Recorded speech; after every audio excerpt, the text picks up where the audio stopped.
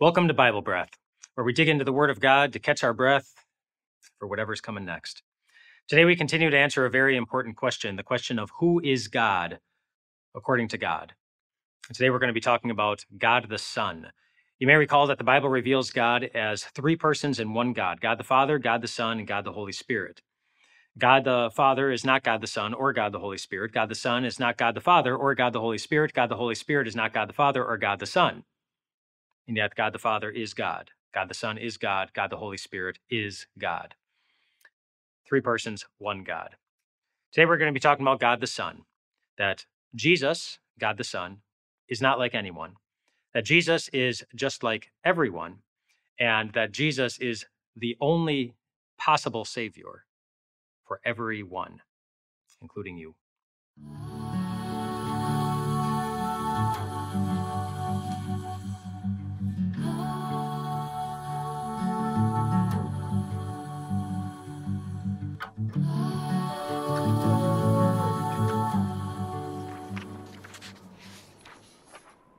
Let me begin by telling you a story about Casey.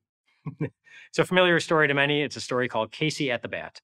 It's about a baseball team that was at the end of a baseball game. It's the Mudville baseball team, and they were losing.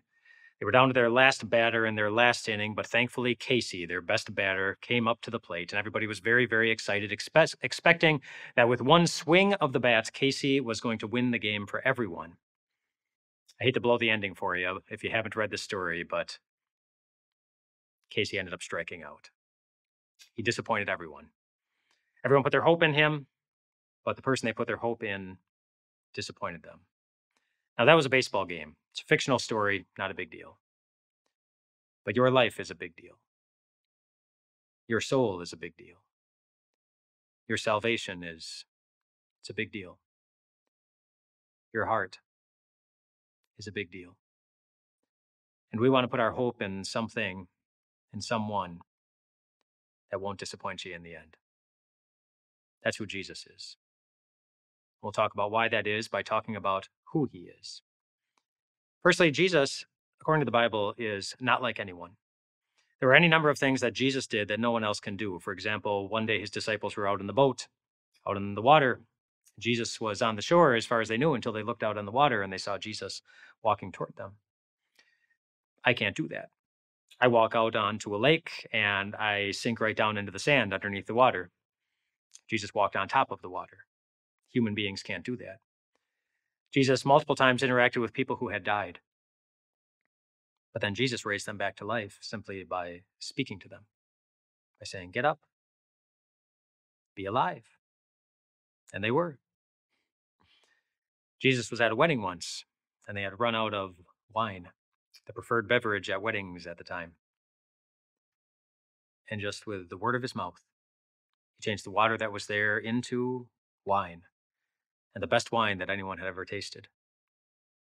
Jesus once was surrounded by thousands and thousands of people. The Bible tells us there were 5,000 men, but there were also women and children. It could have been 12,000 or 20,000 or grand total of many, many multiple thousands. And all they had to feed everyone was 5 loaves of bread and 2 fish. Jesus told his disciples to start handing out the bread and the fish. The disciples were skeptical that it was going to work, but eventually it did. Eventually it did. There was enough food for everyone. Jesus made that happen because Jesus can do things that no human being can. The Bible tells us why. The Bible tells us that the reason why is because Jesus is God. And this was the case from the very beginning of Jesus' entrance into our world. In Luke chapter 1, Jesus' earthly mother, Mary, the woman who gave birth to him, was visited by an angel. And the angel announced to Mary, "You're going to be giving birth to a child, but it was going to be a very special child." And Mary had a question about how that was going to happen since she was a virgin. She had never been with a man. "How will this be?" Mary asked, "since I am a virgin." And the angel answered, "Well, the Holy Spirit will come on you, and the power of the Most High will overshadow you, and the Holy One to be born of you will be called the Son of God."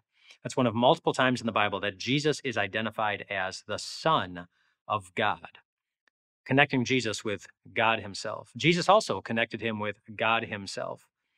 Back when Moses in the Old Testament, you might remember him, back when Moses was called to be the leader of the Israelites to set them free from slavery in Egypt, God appeared to him in a burning bush. And when Moses approached the bush and when God explained to Moses what was going to happen, Moses asked, "Well, who is this that's sending me? What is your name?" And God answered, "My name is I am," which maybe sounds like a strange answer. But Jesus used that answer later on in his ministry with some of the people in the church who were skeptical of Jesus. They were confronting Jesus, trying to prove that Jesus wasn't who he said he was. And they were talking about Abraham. And Jesus had made reference to knowing Abraham and seeing Abraham. And they thought, well, how can that be? Abraham's been dead for a very, very long time.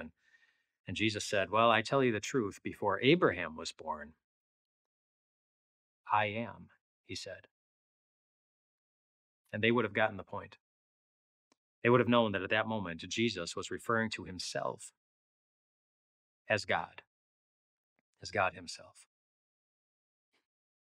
So, because Jesus did things that only God can do, because the Bible refers to Jesus as God, the Son of God in particular, and because Jesus referred to himself as God, it's obvious that Jesus was not like anyone. He could do things that only God can do. And yet, on the other hand, Jesus was just like everyone, including you and me.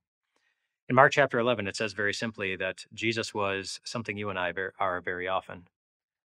Jesus was hungry. In John chapter 19, as Jesus was hanging on the cross, he said out loud, I am thirsty.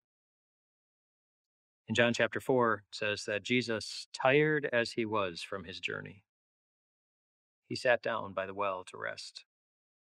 Jesus was hungry, Jesus was thirsty, Jesus was tired, just as every human being is, just as you and I often are. And the reason Jesus was hungry and thirsty and tired is, of course, because Jesus was a real human being. Go back to Luke chapter 1 again when the angel came to visit Mary.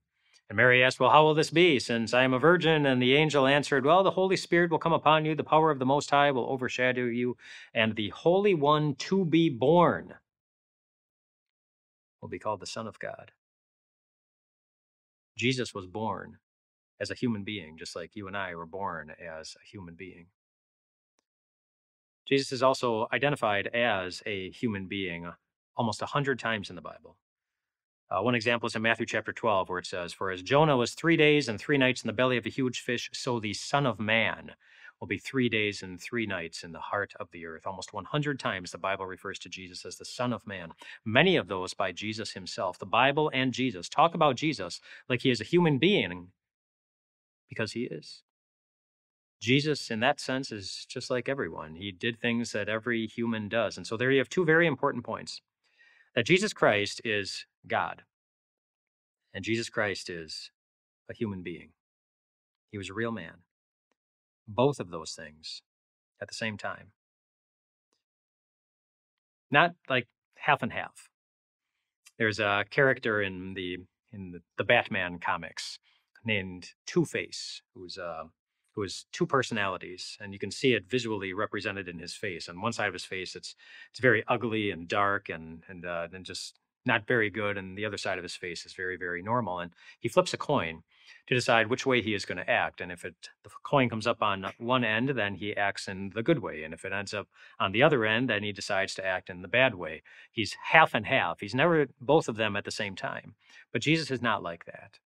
Jesus was 100% God. He could do absolutely everything at any time that God himself could do. But he was also 100% a human being, just like you and me. There was never a time when he was on earth when he was not entirely a human being. He is 100% God and 100% a human being. He wasn't always like that. The Son of God is eternal, just as God is eternal. He's been from the very beginning, which goes back. He's always been around. That's a little bit beyond what our brains can conceive, but he's always been around. But there was a moment when Jesus became not only fully God, as he's been from the beginning, but also a human being. There was a start date to his humanity. And the start date is, well, what we've talked about already a couple of times from Luke chapter 1. The angel announced it to Mary. He said, the Holy Spirit will come on you, the power of the Most High will overshadow you, and the Holy One to be born will be called the Son of God. And that was the moment at Jesus' conception that, according to Colossians chapter 2, that in Christ all the fullness of the deity lived in bodily form. All the fullness of God lived in human form. There's a word for that. The moment that the Son of God took on human flesh and became a human, just like every one of us. The word for that is incarnation. Incarnation. And that's one of our Bible buzzwords. The word incarnation, which literally means in the flesh, it refers to the moment that the Son of God took on human flesh and became a human being and dwelt here among us. The moment that he was conceived in the womb of a virgin. Something else to take note of in that conversation with Mary and the angel that's significant. Mary was a sinful human being, just like every other human being is sinful, because her parents were sinful and they passed along their sin to their daughter, Mary. And so when Mary asked, well, how will this be? Since I am a virgin, she could have also been asking in a sense, well, how will the Son of God be born to someone like me? If he's God, he can't be sinful. And it's significant that how the angel answered. When the angel said, well, the power of the Most High will overshadow you. It's like, true, Mary, you are a sinful human being who would normally give birth to a sinful child, but the power of the Most High, God's holiness and perfection, will be more powerful than your natural sin, and it will overpower that so that there will be no sin in this child. And so the fullness of the deity, the fullness of God, then, will be able to live as God in human flesh. And why is this important? Why is it important that Jesus, the Son of God, had to be both God and human in one person? I want you to think about it like this. I want you to imagine that you are sitting in the stands watching a basketball game. And imagine that one of the players on your team that you are cheering for is playing very, very poorly. So poorly that you have the thought, I think I could play better than that person in the basketball game. And you decide to do something about it. You decide that you are going to go down to the scorer's table and you are going to check yourself into that basketball game so that you can go and substitute yourself for that player so they sit on the bench and you go and play and you try to win the game for your team. Would the people at the scorer's table allow you to do that? No, of course not. Because you need to be on the team in order to help the team. In order to be a substitute that can come into the game and help your team, you need to be a part of that team. Now, because you're not on the team, there are some benefits to that. Like as you're sitting in the stands, you can't be called for traveling up in the stands. They can't penalize you for breaking any of the rules because since you're not on the team, you're not subject to the same rules that the team you're watching is subject to. What does that have to do with Jesus and us? This. We are on the team of humanity. And we need help. And if Jesus was going to get into the game to help us, he needed to be on our team. If he was going to come in and act as a substitute to help us and to attempt to win the game for us, he needed to be on our team so that he could play by the same rules that we are subject to. The book of Galatians talks about this in Galatians chapter 4, which says, when the time had fully come, God sent his son, born of a woman, so he's human there, born under the law. He became human so that he could be subject to the same rules that you and I are subject to, so that he could be on the same team, so that he would be in a position to help us. In Hebrews chapter 4, it says that he came to help, and part of the help was hard. That he was going to be tempted in every way, just as we are. Every temptation you go against, Jesus went up against. Every struggle in your flesh that you deal with, Jesus was going to deal with. He was going to go up against all the same enemies that you and I do. He was tempted in every way, just as we are, the writer of the Hebrews says, yet he did not sin. Our Savior, the person who saves us, needed to be human so that he could go to battle against the same temptations you and I face, the same enemies that we go up against, so that he could be on our team to help us. But he also needed to be God to be able to do things that you and I can't. In particular, so that he could overcome those enemies in ways that you and I don't. I call this the Luke Walton rule. You may have no idea who Luke Walton is, and that's okay. Many people don't. Luke Walton was a professional basketball player, and he was on a professional basketball team, and I believe he has 2 championship rings, 2 of them. However, you can make a strong case that he didn't earn a single one of them. Because as his team was playing in those championship games, he never really got on the court all that much. Not unless the game was way out of hand, not unless Not unless somebody needed just a little bit of a breather. But Luke Walton, he didn't really help the team win. He was never really on the court. He was on the bench for most of those games.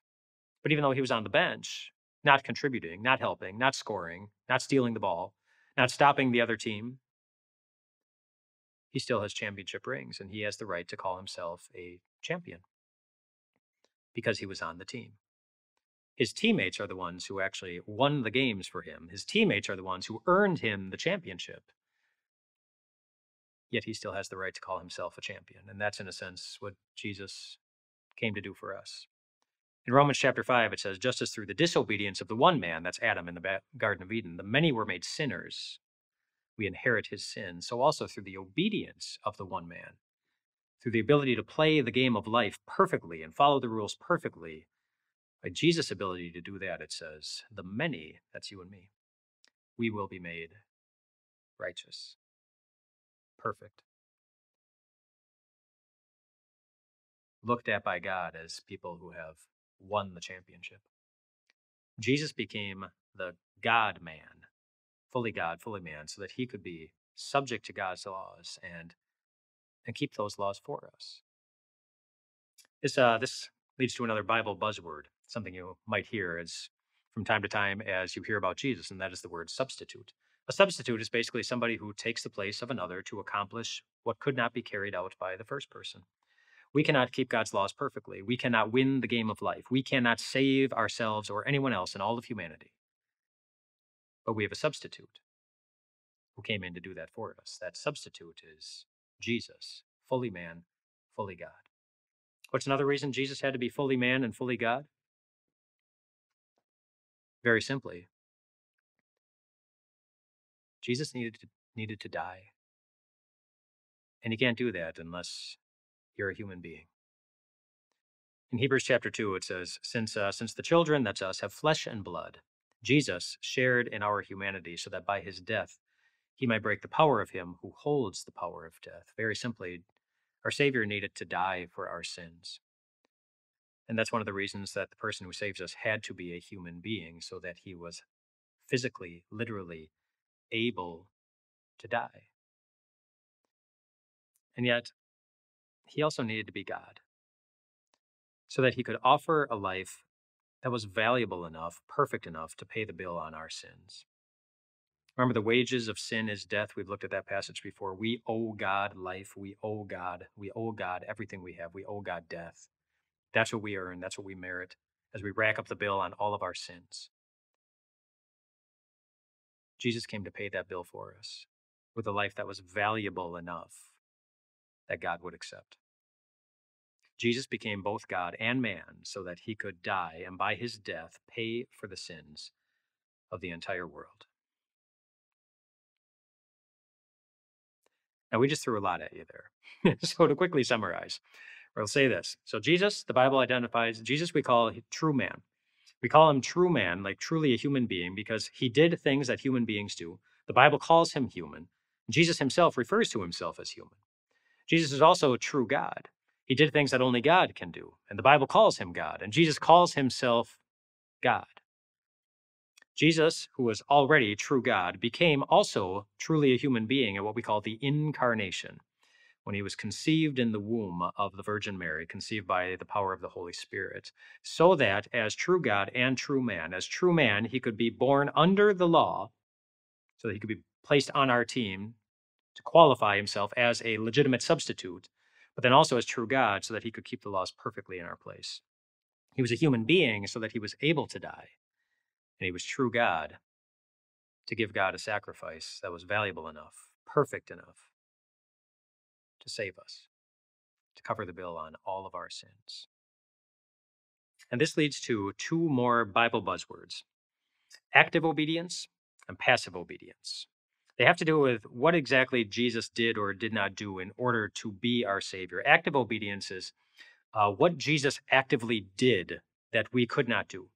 In other words, the perfect life of obedience that Jesus led to replace the sinful life that we lead. He was our substitute. He actively followed the commandments. He actively loved God with all of his heart perfectly.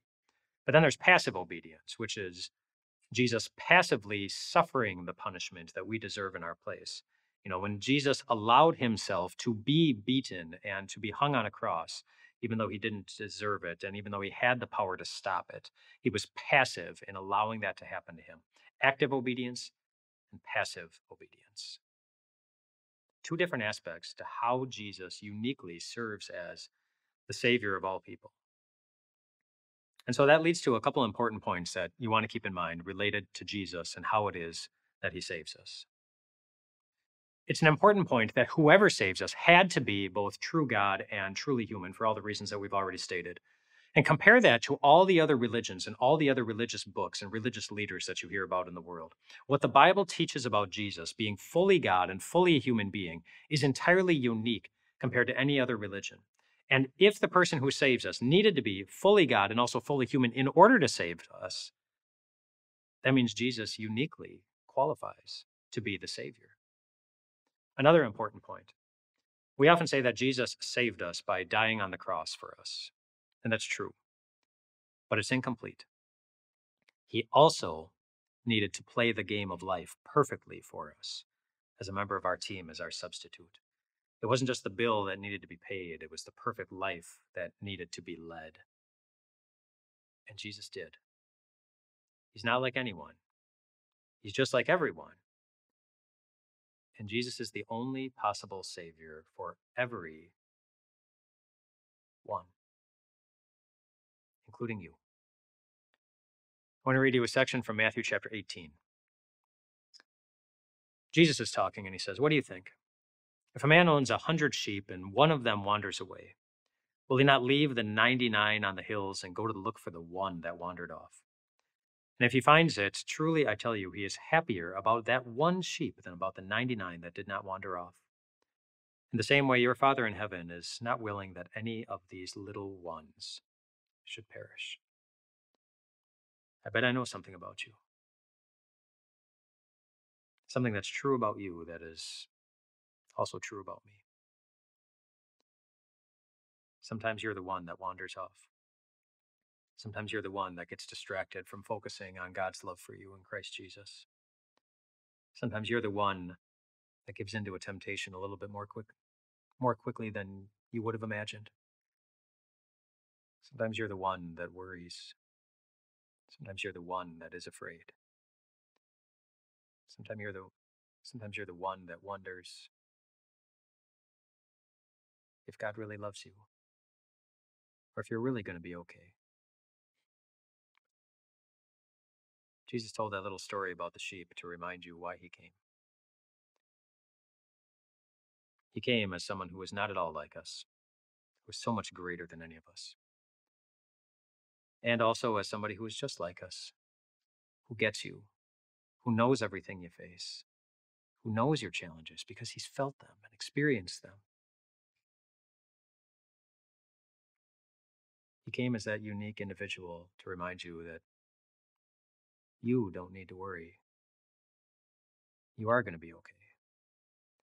Because the only person who is uniquely qualified to save your soul, he already did. He already did. You are the one who already belongs to him.